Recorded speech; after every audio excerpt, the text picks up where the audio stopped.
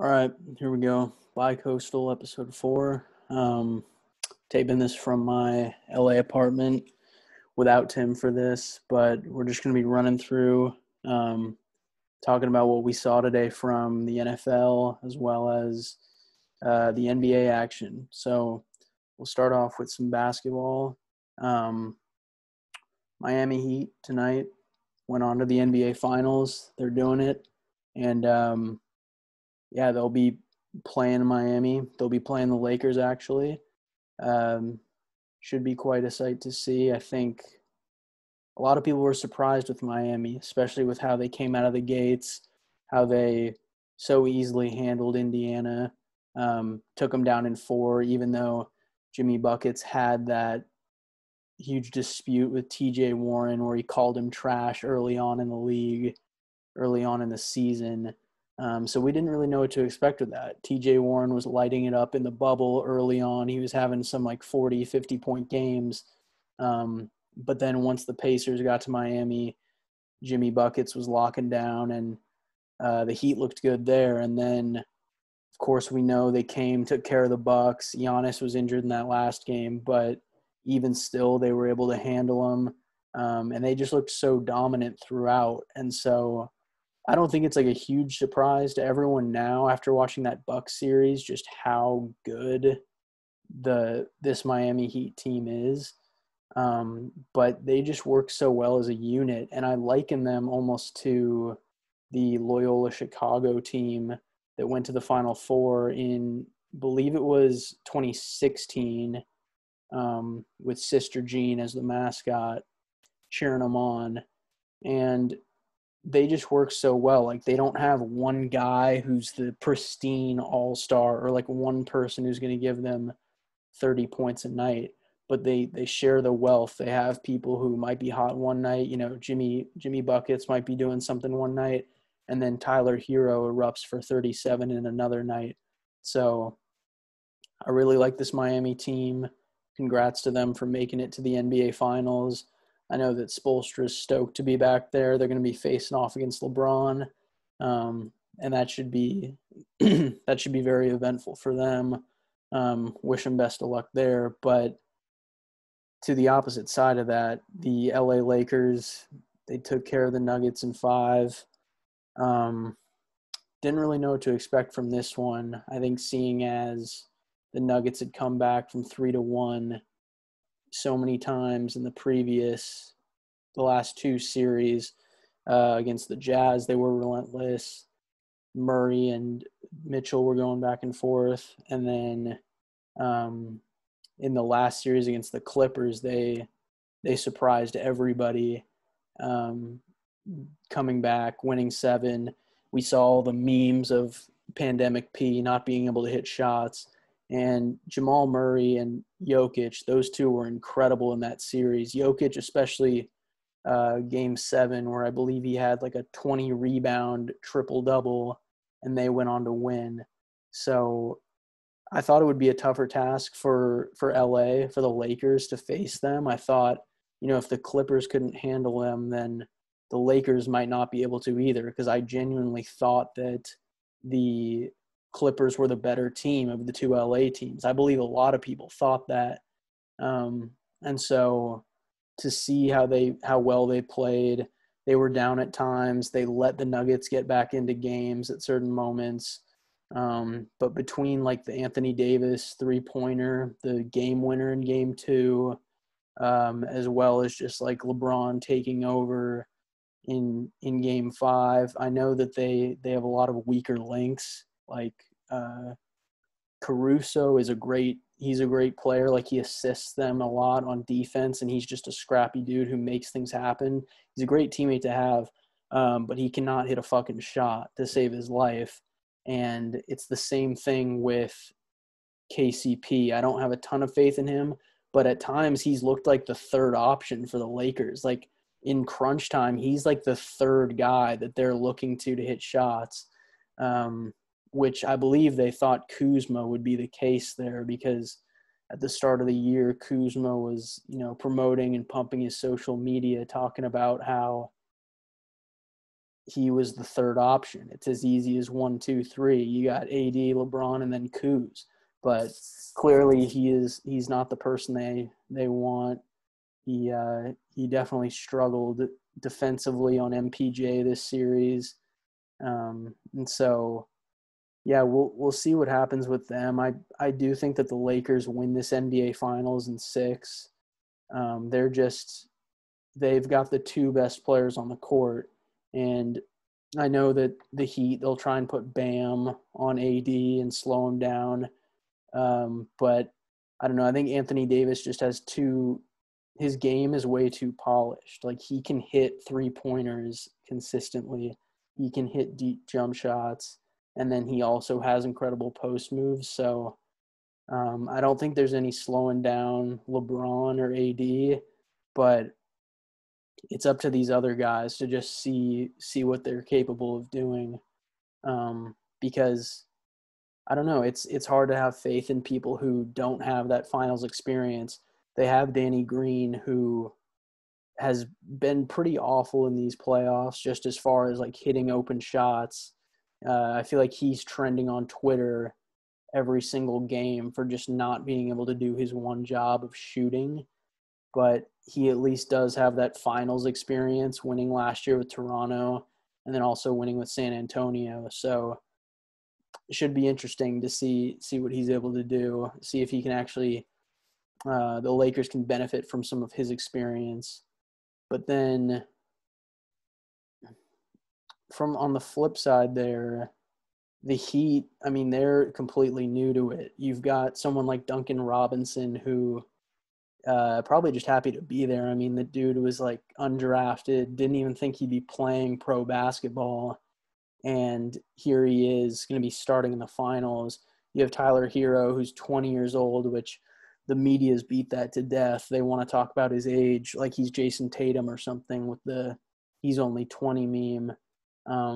But the Heat, I mean, they're a young team. They've got like Jay Crowder. I don't believe he has any finals experience. Jimmy Butler doesn't.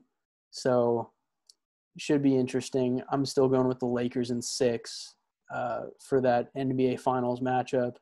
And it should be interesting to see what the sports media has to say about this. I feel like a lot of people they're now going to discredit the ring since it's LeBron.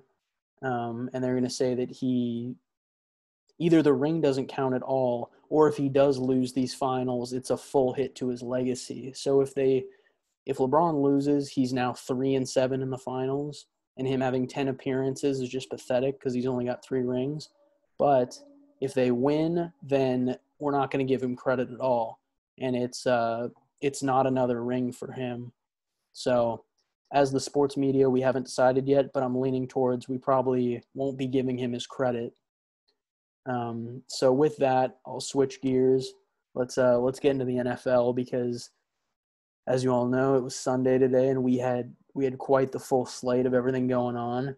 I'm going to start with the Bengals versus the Eagles because I'm sure Philly fans listening to this, they're probably not too happy with their team right now, seeing as Carson Wentz is he's shit the bed this season. He's got the most picks of any quarterback in the NFL with 6.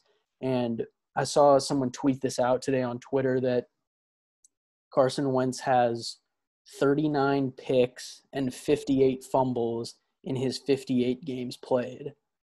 Like, that ginger dude is a fucking walking turnover.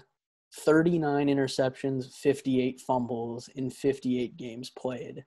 I mean, you can't have that as a QB, and I'm sure he doesn't have like the best offensive line, but he's got the necessary weapons to get it done. And so it should be interesting to see if Peterson goes with Jalen Hurts at some point this year. I saw that Jalen Hurts got a snap in today, but that was just a run play. And I do think that at a certain point you have to give someone else the shot. Like, I realize you paid Wentz all this money.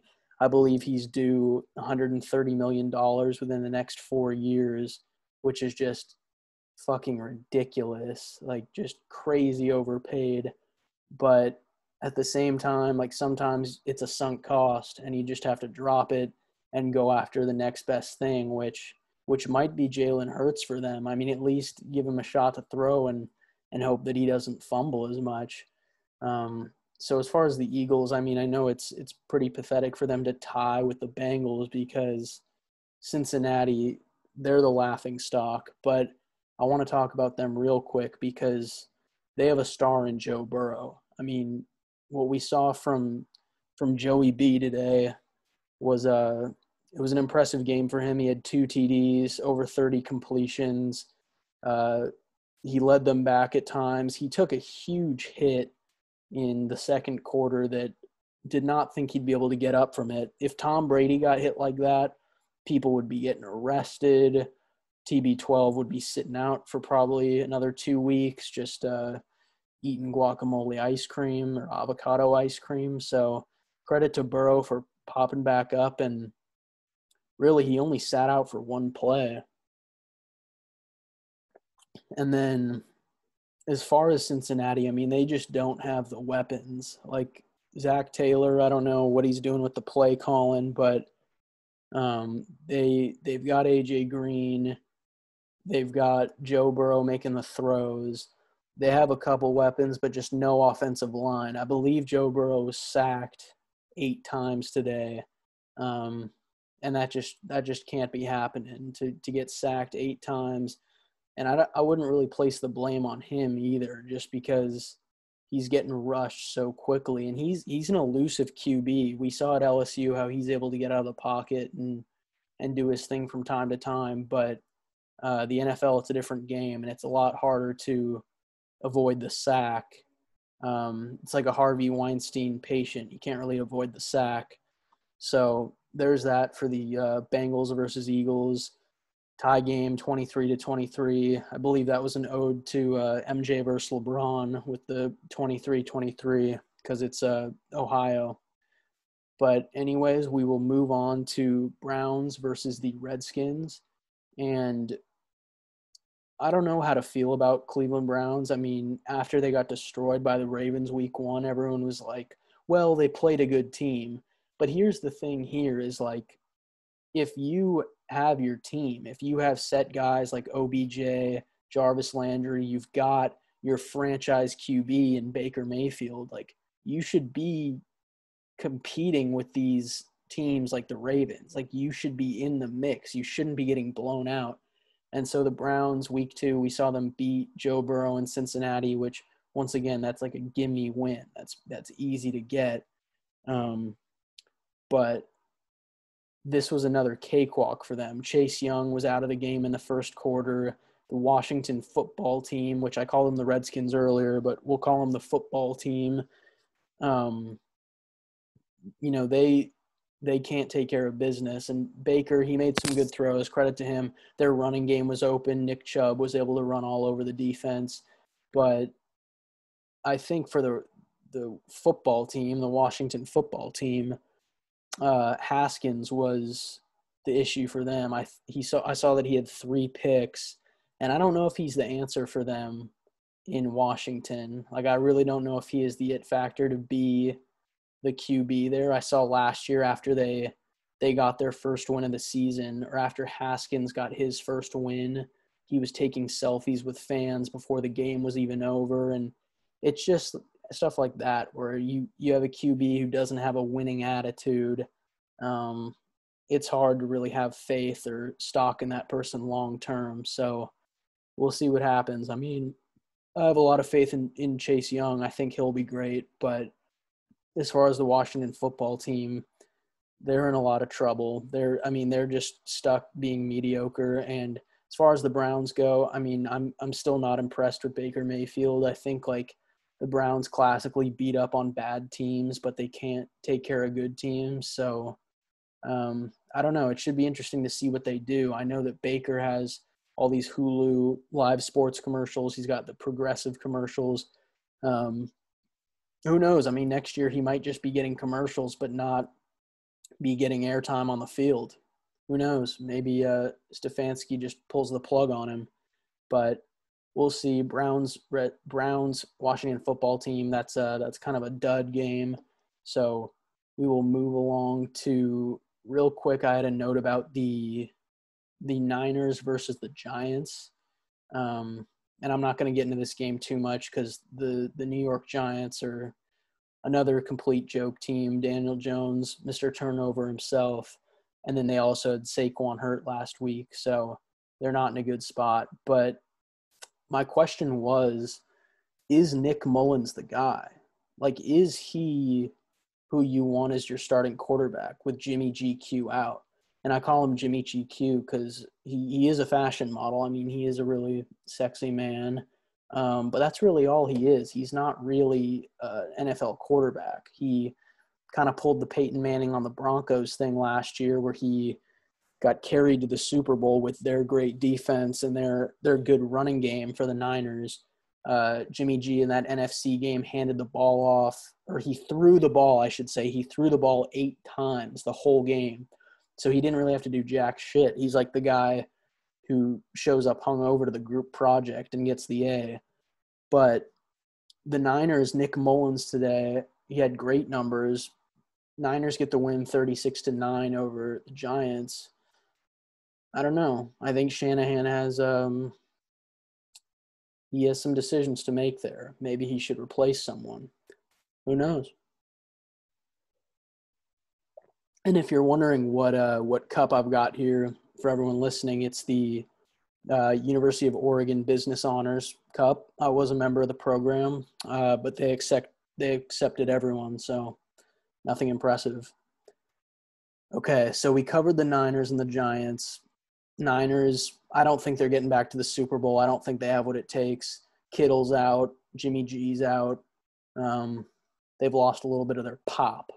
But one game we'll touch on real quick is this Patriots-Raiders competition.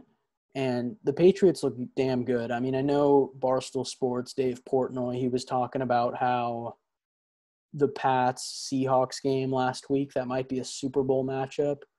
I don't know if I'd go that far, but I do think that Belichick just knows how to win. Like, he knows how to pivot. They lost Tom Brady, so they're moving away from the short 5-yard passes, and they've got Cam running the ball from time to time. And whether it works or not, they have faith that Cam's going to do a QB power run from time to time. So good to see that they've figured it out. Sony Michel had a big running game. He played well, and it was just too easy for them. I think the Patriots are in a good spot in the AFC East. It'll be them or the Bills who come out, and I'll touch on that Bills game in a sec because I know that was a fucking wild ending. But the Raiders, one thing real quick for the Raiders is that I know Derek Carr, he's had his bright spots. You know, he was on Hard Knocks with Gruden, and he looked pretty sexy there. He's a hot guy, but the man can't make throws all the time, and he's getting roasted on Twitter for his decision-making. Believe me, I get it. Like, the dude deserves to get roasted. He had so much potential when he was first starting out, but the Raiders have just they've stayed mediocre, and even since Gruden getting signed, Derek Carr really hasn't been able to prove much. Hunter Renfrow was one highlight for Vegas, I should say. I almost called them the Oakland Raiders, but they moved out of the Bay, and they're in Gambletown in Vegas, baby. And Renfrow, I think he's the ideal receiver for Belichick, actually. I'm sure he was taking notes after that TD he had in the second quarter. Hunter Renfrow, just a low-key guy, not touted by any of these teams, just like a white receiver who does the dirty work. I don't know. That's Belichick's next Welker or Amendola. So who knows? Maybe they'll try and steal him at some point. I think Gruden, he gave away Khalil Mack, so he might give away Renfrow at some point. And so with that game, I think the Patriots, they're looking good. I predicted them to win the Super Bowl last year, and then they fucking lost the Titans, which the Titans ended up being okay in that playoff run. But I think the Patriots are always in the mix. They'll always be in the mix. They'll always be a good team. So it's a pretty safe bet, and it's not very bold of me to say that they'll be back and they'll make a push in the AFC East and they'll be back in the playoffs. The Raiders, I don't fucking know. I think that Mariota needs to get some playing time. I still think he was better than Tannehill. Tannehill just handed the ball off and was a little bit prettier, a little bit cuter of a guy. But I do think that Mariota deserves his shot again, and he should be playing. Okay, so that does it for Patriots versus the Raiders, the Las Vegas Raiders. So the next one that I had written down was the Cowboys and Seahawks. Now, I didn't actually watch this game. I just saw the final score, but Cowboys, they had a big comeback last week against the Falcons, which choke city Falcons. Dak was launching the ball today. He had 57 pass attempts. I made the joke about Joe Burrow needing Tommy John surgery after last week's loss to the Browns because he tossed the ball 61 times. But, I mean, Dak was doing it again tonight, 57 throws. They're just letting him heat it, and they don't care if he tears his fucking arm off or not. It doesn't matter. They're just they're trying to win now. So he's heaving it. He'll probably need surgery or something, but he was a Mississippi State boy, so he'll be fine. The Seahawks, they got it done. I didn't see what happened. I assume DK Metcalf, I assume Russell Wilson did their thing, and they just kept it moving. The Seahawks look like a damn good threat. Russell Wilson, his throwing range is unlimited, as he would say, as the kids would say. And although, he's a corny guy, he's in TikToks with his wife. He says weird shit all the time. He's a man of God, but he still swears. He's got some flaws, but the Seahawks, they're looking good, and I'll credit them there. Honors. Okay, and then last thing I'll touch on for the NFL is the Chicago Bears and the Falcons. So Dan Quinn, I think he coached his last game today. I mean, he'll be lucky if the Falcons want him back as a towel boy or a water boy after this. I really don't see it happening for him. You blow 2 double-digit leads in the fourth quarter 2 weeks in a row. Like, are you fucking kidding me, man? And I know that Matt Ryan threw that pick at the end. I know that their defense couldn't stop Big Dick Nick, Big Schlong Nick, Big Dick, Big Testes Nick. But you got to do better. You got to manage the clock better. And we never really learned from that 28-3 loss against the Patriots in the Super Bowl. The Falcons have just been one big walking L. And I know Julio didn't play today, but that doesn't even matter because the Falcons have a beast in Calvin Ridley. That 68-yard catch he had earlier today, I tweeted that out saying Calvin Ridley was the best receiver in the NFL. I still stand by it. I think he is the best. But Matt Ryan is not the truth. Matty Ice, I know that the Falcons have fucking had him for years. How many years has Matt Ryan played for the Falcons? It's got to be close to a decade. But this is fucking unacceptable. It's unacceptable from him. It's unacceptable from Dan Quinn. They're fucking melting down over here, acting like Josh Allen in the playoffs last year against the Texans. It's terrible. But Nick Foles, on a day where the Eagles struggled and Carson Wentz couldn't find the end zone, besides that one little scamper he had that was cute, a day where the Eagles had a tie with the worst team in football, Nick Foles is here for the Bears, and he's slinging it, and he's leading the comeback, and he's proving that the Eagles should have stuck with him, in my opinion. I think in everyone's opinion. So there's that.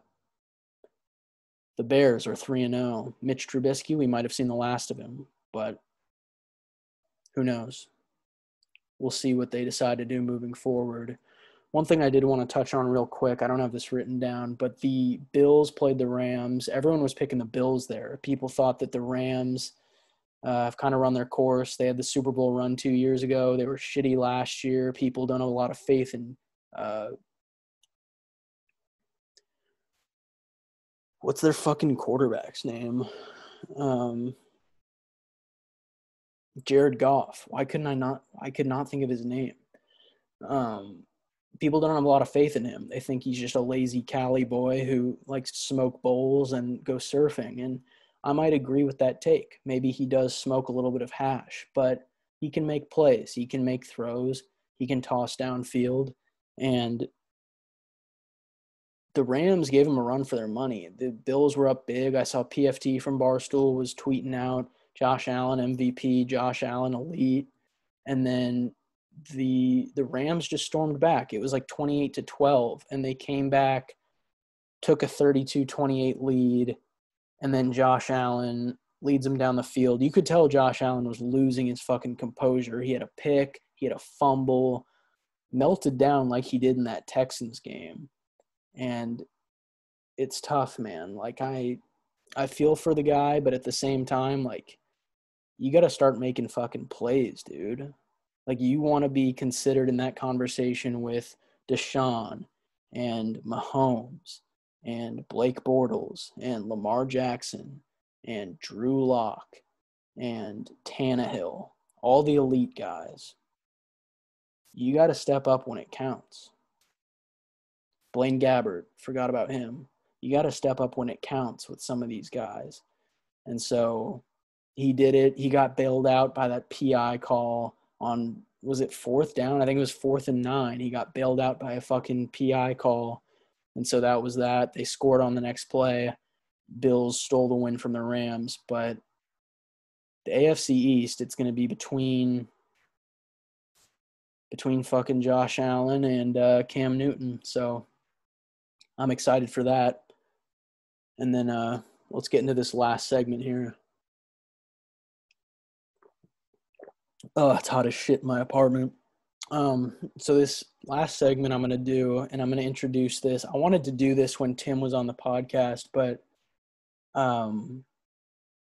he just wasn't willing to do it because it was kind of a weird concept. But I think it'll almost work better with me doing it by myself. It's called Top 5, and it's just a segment where I pick different categories of stuff, and I rank the 5 best things in my own order. And this is my opinion. You can fucking agree with it or not, take it or leave it. And so this week what I'm doing is the top 5 sports to watch. Not play, but watch. And so this is my 5. You can take it or leave it. And so for me, number 5, the 5th most fun for me is hockey. The NHL, once in a while I'll dive into some Bruins hockey. My dad's from Boston, so he loves the stuff. Zdeno Chara, that big motherfucker, will watch him try and just knock people over, and it's a good time. And I haven't really been watching the NHL playoffs this year, I'll admit, but it is what it is. Like, it's fun when the game is on. And if a hockey game is on and people are watching, then I'll tune in. Number 4 for me is baseball, the MLB. And I know people are going to be up in arms like, are you fucking kidding me? Like, you'd sit through 9 innings of some dude just throwing the ball down a plate? The answer is yes, Margaret. The answer is yes. It's going to be baseball for number 4 for me. I think that going to a game is incredible. You go watch a game, get a couple beers. If you're in LA here, you go to a Dodger game and just pay a light $16 for a Modelo and enjoy yourself. Just a light $16 for a 12-ounce beer. And you have a good time. You watch Kershaw blow it in the playoffs. It's fun out here. But no, I've got my Sox hat on. I'm pulling for the Sox. They're fucking terrible this year. I realize it. But growing up, I would always be watching playoff baseball with my dad. And that intensity, you got to love it. You got to be a fan of it. So baseball's number 4 for me. And then number 3, this isn't like specific sports. I kind of went with leagues in between this, like midway through. Number 3 for me is going to be college football. Now, college football, a little different from the pros, in which not all these guys are going to be professionals. Not all these guys are going to be fucking NFL guys. They have that NCAA commercial. 99% of people will have a job in something other than sports. And yeah, that's very evident. When you see a frickin' Michigan punter getting tackled, trying to punt it randomly and losing the game for his team, that guy's not going to be a professional sportsman. We know that. When you see a 200-pound punter, you're like, yeah, this guy's benefiting from the meal plan, but he's not doing anything in the pros. College football's fun because you have a lot of busted plays. You'll have a lot of plays where in the Big 12 defenses, cornerbacks just decide to take a couple series off, or maybe the whole game off, and just kind of let things happen. Let 600 passing yards just pile up on you. And that can be fun to watch. The air raid we saw this past Saturday, Mike Leach, Mississippi State, they did the air raid on LSU, and they broke it open. KJ Costello had like 500 yards passing, maybe almost 600. And it's fun shit. You love watching these defenses implode, and that's just what happens in college football. Like last year with LSU, we saw Joe Burrow do it, and it's just a ton of fun to watch. People are dominating. So that's it for number 3. And then number 2 for me is the NFL. So it's still football is number 2. I went with 2 and 3 as football. Shows you how smart I am. But number 2 for me is the NFL, and I switched this recently because growing up it was always college football for me was my favorite league, but I'm switching it because the NFL, I mean, there's just something about Sundays. There's something about just the professionalism where these guys come in, take care of business, and you just have to appreciate how damn athletic some of these guys are with like Julio Jones just making insane catches, even Odell Beckham, as much as he gets shit on publicly and in his private sexual life, he's a great player. And so you have to appreciate how good the pros are. Even the defensive backs, just how elite they are. The quarterbacks just have insane strength. You've got Josh Allen and Mahomes throwing it 80 yards. I'm sure Bortles can throw probably 90.